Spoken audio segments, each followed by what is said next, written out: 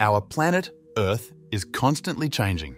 From the tectonic shifts deep below its crust causing earthquakes and volcanoes, to the delicate fluttering of butterfly wings, change is inevitable and constant. But when we talk about global climate change, we're discussing something that impacts every single one of us, regardless of where we live or who we are. Before we delve deep into this topic, let's first clarify a couple of basic terms. At its core, climate change refers to long-term changes in the usual temperatures and weather patterns of a region. This doesn't mean just hotter summers or chillier winters.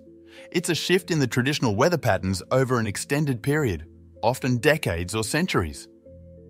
For instance, if a region typically sees about 50 centimetres of rainfall every year but has lately been receiving only 20 centimetres or less every year, this could be an indicator of climate change. Or if the polar ice caps, which have been around for millions of years, are melting at a rapid rate, that's also a possible indicator of climate change. Important in understanding climate change is knowing the difference between weather and climate. A common misconception is thinking of weather and climate as the same thing. So, let's set the record straight. Weather is what conditions of the atmosphere are over a short period of time, and it can change from day to day and even minute to minute. For example, one day it might be sunny and the next it could be rainy.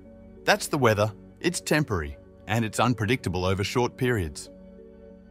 Climate, on the other hand, is the average weather pattern in a place over many years. If you could average out all of the day's weather in a location over several decades, that would give you the climate of that place.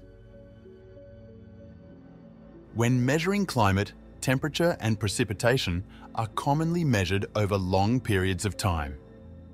Imagine weather as your mood on any given day and climate as your overall personality. Just because you're grumpy one day doesn't mean you're a grouchy person. Similarly, a cold day in summer doesn't mean the planet isn't gradually warming. With this fundamental understanding of the difference between weather and climate, we're better prepared to explore the profound impacts, causes, and potential solutions to the climate challenges our world is facing. So, as we journey through this guide, remember, understanding is the first step to making a difference.